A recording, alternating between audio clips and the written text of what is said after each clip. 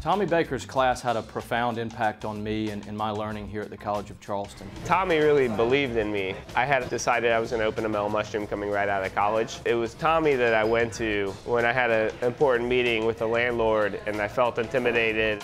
Tommy Baker is the perfect person to teach budding entrepreneurs. He began building his automotive conglomerate at age 27 when he bought his first dealership. He's consistently a top national Mercedes-Benz dealer.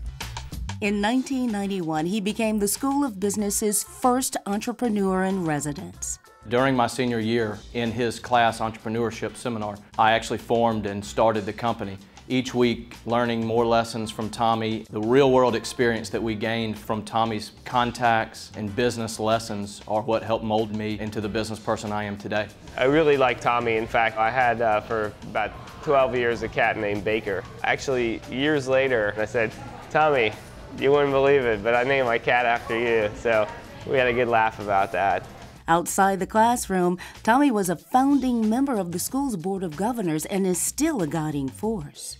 He gets things done. He has the energy, he has the vision, and he has the ability to touch people wherever he needs to find them to get things done. When the odds are insurmountable to the average person, Tommy always seems to come through.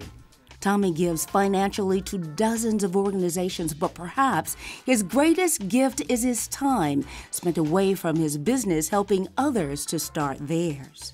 The real-world experience that local businessmen and entrepreneurs can bring to young, hungry, up-and-coming business people like I was 10 years ago are invaluable. Tommy Baker preaches the motto to his students that you must give back to the community in which has raised you and has continued to support you.